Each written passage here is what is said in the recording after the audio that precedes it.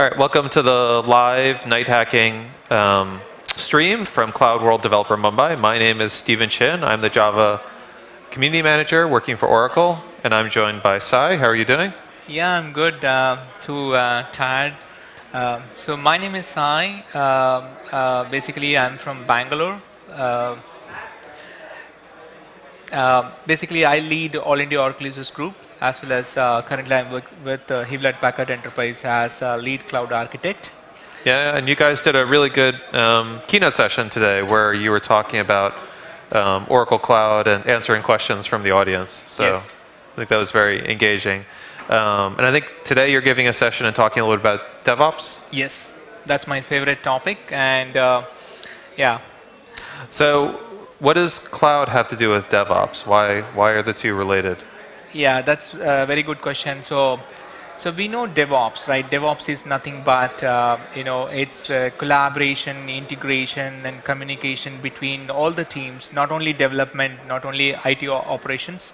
Yeah. It's actually beyond that. So, for example, what is the challenge for any company to release any new feature into a production? So they have to go with a lot of cycles, and it will also take a lot of manual efforts. So to avoid all those things, you can actually implement DevOps, and especially in cloud, because you can write infrastructure as a code. That's a fundamental thing.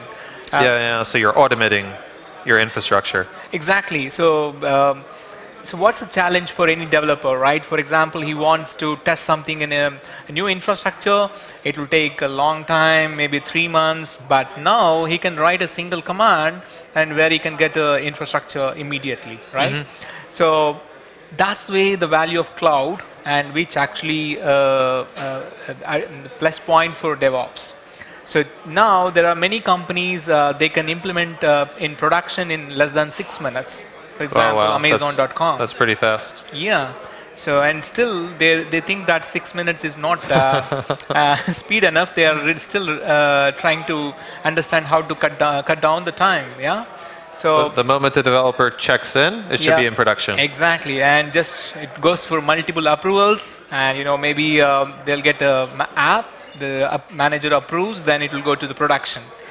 So that's where the current business is looking, right? Yeah. So I want to show something. I think my small presentation will help you if you are new to DevOps. Yeah. Okay. So let me show your screen. And then the first question you're answering is the one we all want to know, which is why do DevOps? Exactly. Why do you need DevOps? Basically, enable faster future to the market. So as I explained, right, I want to take into a production. How quickly you can get into a production, any new feature or anything, right? And also, which basically in turns to a customer satisfaction. And also, employees are happy. They are not dependent on IT operations team, because there is no handshaking. So it's even they can manage with the infrastructure as a code, and they can just write. Yeah, and organization to win the marketplace. That's why this value. And this is some of the examples I'm showing currently. Like you see, Amazon.com. They'll do 23,000 per day. Wow. Yeah. So we are talking about, for example, 10 also. It's very difficult for us. And for example, in ERP, it takes maybe 10 for a year. But we are talking about 23,000 per day. Yeah. So these are some of the examples you can go through. And also coming to what is DevOps, right? It's agile delivery and IT operations to combine together. And there are 3 important things when you implement DevOps. The one is quality, automation, and collaboration.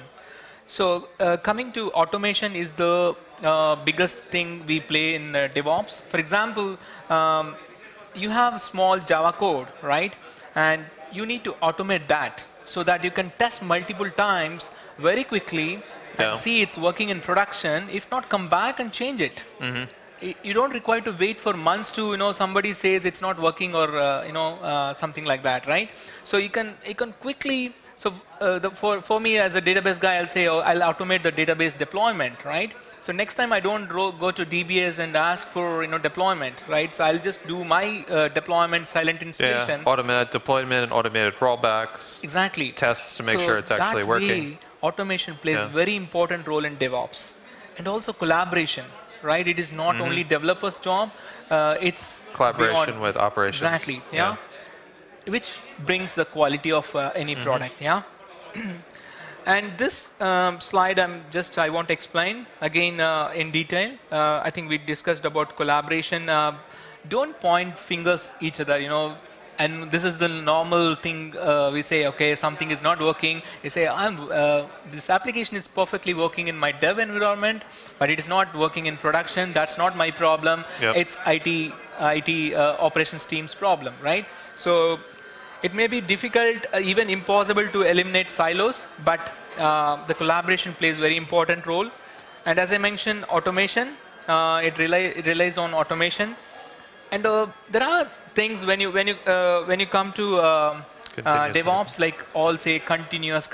I don't know what is that. So, so it's basically a continuous integration, continuous testing. So again, coming to your main question, the continuous testing is very important key thing to play for any new feature, right? Releasing any new feature.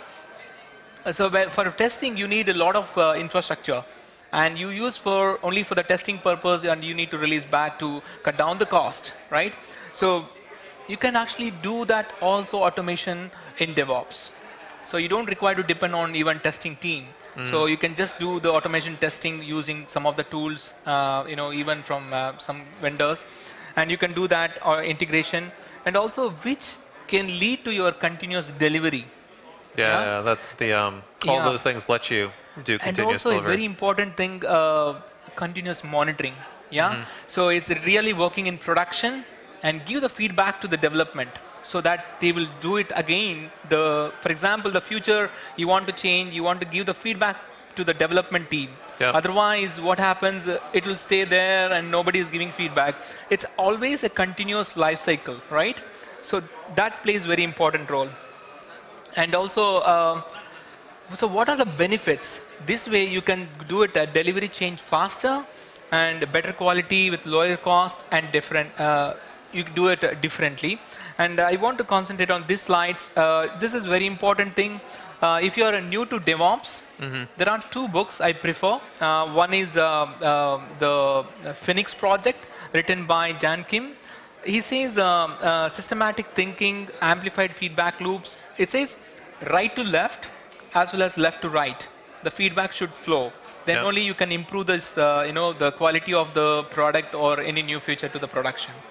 So my suggestion: go to this blog or buy this book if you're new to DevOps. Just follow this one. And also culture, automation, measurement, and sharing. Again, everybody says it's almost same. They have a little bit different approaches. Yeah. So when are you going to write your own book? So yeah. Maybe soon. Maybe I ruined the announcement by mentioning that you already started. Yeah. So my suggestion, if you're new to DevOps, start with this. I think this presentation will be helpful. Yep. Okay. I'm going to switch back to camera. Yeah. So I think that answers the question about kind of value for DevOps and how it ties in with Oracle Cloud. Yes. And I just want to end with one of the powerful thing Oracle Cloud have, Oracle Development Cloud Services. Yeah. So that's the best thing to start now, because where you have everything. It provides all the tools for DevOps, continuous integration, and issue tracking and rollbacks, and the whole readily monitoring. You can do it. You don't require to spend money and time for setting up the environments. Everything is available. You start coding and test this. Excellent. Okay, thanks very much. Thanks to you. For the interview, Sai. Thanks. And thank you very much for joining us for the live streamed interviews here at CloudWorld Developer Mumbai.